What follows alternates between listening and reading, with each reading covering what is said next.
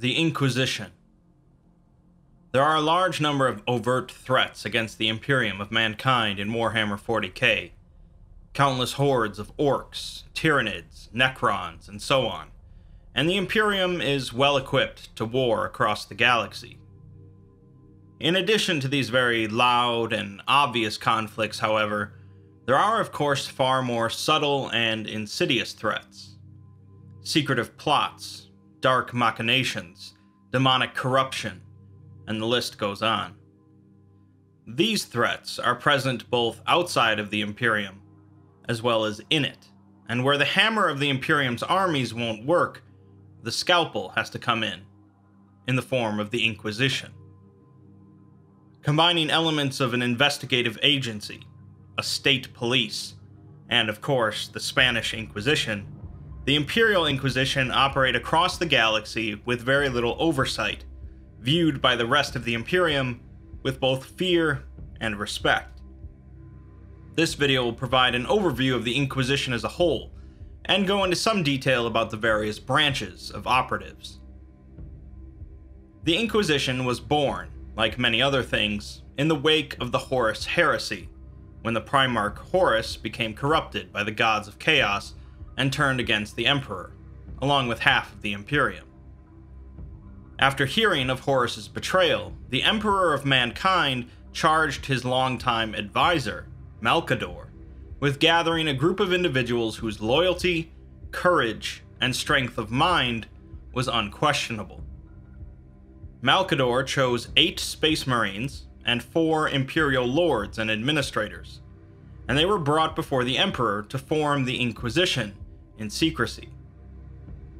The Space Marines would form the Grey Knights, the first militant branch of the Inquisition, and the Lords and Administrators would form the rest of the foundation of the Inquisition. Beyond this, though, much of the history of the Inquisition is shrouded in mystery, to the point that there is a minor branch of the Inquisition devoted to uncovering the true history of the organization. The fact that there is a separate branch devoted to deliberately obscuring information about the organization's founding should tell you quite a bit about the Inquisition.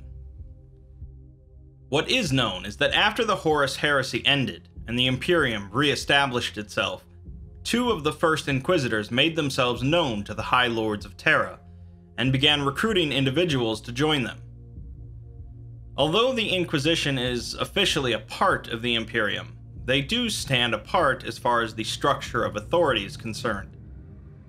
Inquisitors answer only to the Emperor, and hold jurisdiction over every other member of the Imperium, including the High Lords of Terra.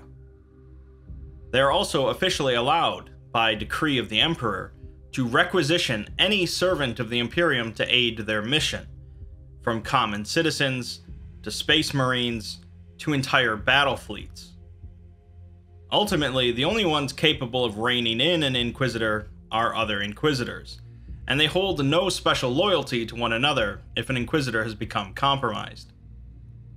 Indeed, the overall structure of the Inquisition is unlike the rest of the Imperium, as there is no official leader of the Inquisition. Each Inquisitor is tasked with ensuring the continued survival of mankind, and different Inquisitors carry out this task in different ways. There are different internal ranks of Inquisitors, but these ranks don't mean different agents carry different levels of authority, as the authority of all Inquisitors is absolute. Instead, a higher-ranking Inquisitor would carry more influence among other agents, generally due to experience. There are 3 main branches of the Inquisition, known as Ordos, as well as a number of lesser ones. Again, these are not officially decreed by any sort of governing body, but groups of Inquisitors working towards a common goal tend to be a part of the same Ordo. No Inquisitor is bound to a single Ordo, capable of switching at will, and at times new Ordos will pop up as others fade away. Each Ordo is concerned with a specific threat against the Imperium, with some being never-ending threats, and others being only temporary, as well as being of different magnitudes.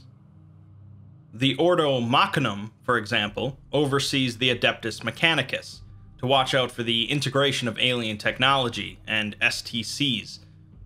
The Ordo Astartes oversees the Space Marines for any aberrations, and the Ordo Excorium oversees the specific practice of exterminatus, during which an entire planet is obliterated. The Ordo Chronos was established to investigate time anomalies within the warp, although they suddenly disappeared without a trace. Some Ordo's purpose is completely unknown, such as the small Ordo Necros, who itself is overseen by the Ordo Vigilis. Generally, however, when discussing the Inquisition, you're referring to one of the main three Ordos, as they are the largest groups dealing with the largest threats to the Imperium. The smallest of the main three, the Ordo Malleus, deals with all demonic threats and manifestations of chaos.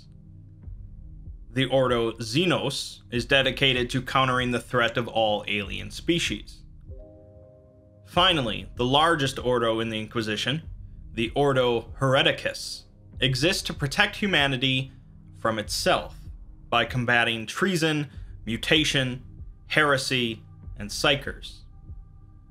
As any Inquisitor is not bound in their jurisdictions or purviews, it is up to each Inquisitor to determine whether something is a threat to the survival of the Imperium, and the Inquisition is known for its zealotry in pursuing this goal. Entire planets can be torched based on the single command of an Inquisitor, and no one in the Imperium, save for the Emperor, and perhaps the Emperor's guards, are exempt from an Inquisitor's interrogation. That is not to say that everyone within the Imperium will always jump to assist an Inquisitor, and good Inquisitors understand the concept of discretion. Inquisitors undoubtedly carry one of the most dangerous jobs within the Imperium, tasked with diving into demonic corruption, monstrous aliens, rogue psychers, and murderous traitors that won't hesitate to kill a nosy Inquisitor. The Ordo Malleus carry out perhaps the most difficult of tasks, dealing with manifestations of chaos across the galaxy. This includes both the forces of chaos, demons, that occasionally make an appearance, as well as the corrupting nature of chaos amidst humanity. The Ordo Malleus is considered the most ancient branch of the Inquisition, formed in the wake of the Horus Heresy, and its loyal agents haven't rested since. The demon hunters of the Ordo Malleus are heavily trained in hand-to-hand combat, ranged weapons, psychic abilities, and in resisting the temptations of chaos. They will generally carry weapons specifically designed to kill demons, but they are also bolstered by as many Grey Knights available to them. The Grey Knights are a unique Space Marine chapter founded by the first Space Marines that joined the Inquisition. One of the most unique features of the Grey Knights is that every Space Marine in the chapter is a capable psyker, and the chapter recruits newcomers from the black ships that cruise the galaxy looking for psychers. Recruits undergo hundreds of different rituals designed to test their mental fortitude against the horrors of chaos, and if successful, their memories and personalities are wiped clean. The Grey Knights handle much of the actual combat with demons that the Inquisitor uproots, and they make for certainly fearsome fighters, utilizing advanced technology, even by Space Marine standards, and weapons bolstered by their psychic talents. Both the Ordo Malleus and the existence of the Grey Knights is largely kept a secret from the general population, with many Space Marine chapters believing the Grey Knights to be a myth. The Ordo Xenos was formed in the aftermath of the War of the Beast in the 32nd millennium, the greatest gathering of orcs in Imperium history. In order to prevent another such war from occurring, the Inquisitors of the Ordo Xenos are determined to investigate and classify all alien species, eliminating any that are deemed a threat. This also includes any members of the Imperium that deal with said aliens, including those that trade with them or seek to protect them. As you might expect, the Ordo Xenos get a lot of blood on their hands, as there's no shortage of alien species in the Milky Way, and the Inquisition views pretty much all of them as threats to the Imperium. Whether tracking down lone aliens, sending entire regiments of Imperial Guard or Space Marines into a war, or issuing exterminatus commands to obliterate an alien planet, the Ordo Xenos carry out their tasks with relentless bloodthirst. Joining them is their own dedicated Space Marine chapter, the Death Watch. The Death Watch differ from other Space Marine chapters, as they don't recruit and train youth, but instead take veteran Space Marines from all of the other chapters, who vow to loyally serve the Ordo Xenos for a specified amount of time. This is generally seen as a great honor, and thus makes the Death Watch a chapter filled with the most capable and deadly Space Marines, each dedicated to slaughtering every last alien that the Inquisition points them at. The Ordo Hereticus are the largest and perhaps darkest of the Ordos, focused on ripping out not the hordes of threats from outside of the Imperium, but instead the hordes of threats within it. This Ordo was formed much later than the other two major ones, in the 36th millennium, after the Age of Apostasy destabilized the Imperium. This was a conflict between the administrative body of the Imperium and the state church, when the head of the administratum took control of the ecclesiarchy and began purging any dissenters. The Ordo Hereticus was founded afterwards to both police the ecclesiarchy and protect the purity of its teachings, although their role would of course expand to cover any sort of heretical behavior within the Imperium. They consist of the most feared agents of the Inquisition as far as humanity is concerned, and their arrival on a planet is generally met with trepidation and awe by all, as no one knows where their gaze might fall. The militant arm of the Ordo Hereticus is not a Space Marine chapter like the other major Ordos, but instead they utilize the Sisters of Battle, an all-female group of warriors that serve the ecclesiarchy. The Sisters are among the most capable of human warriors, trained from infancy to wield their faith in the God Emperor as a weapon against all who would oppose him. They are generally equipped with smaller versions of Space Marine power armor and bolters, and although they lack the genetic augmentations of the Space Marines, they still make up a fearsome force.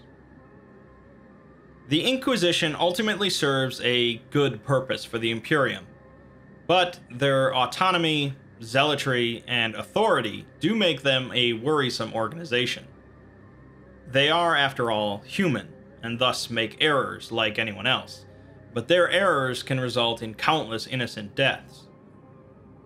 That being said, a group like the Inquisition is a perfect fit for an empire like the Imperium of Mankind, hell-bent on ripping out and slaughtering every last threat to humanity with a religious fervency. The fact that the Inquisition is inspired by real-life groups adds that nice extra tinge of horror to the entire organization. While the average citizen might believe they have nothing to hide from the Inquisition, and thus nothing to fear, perhaps they just haven't gotten to them yet.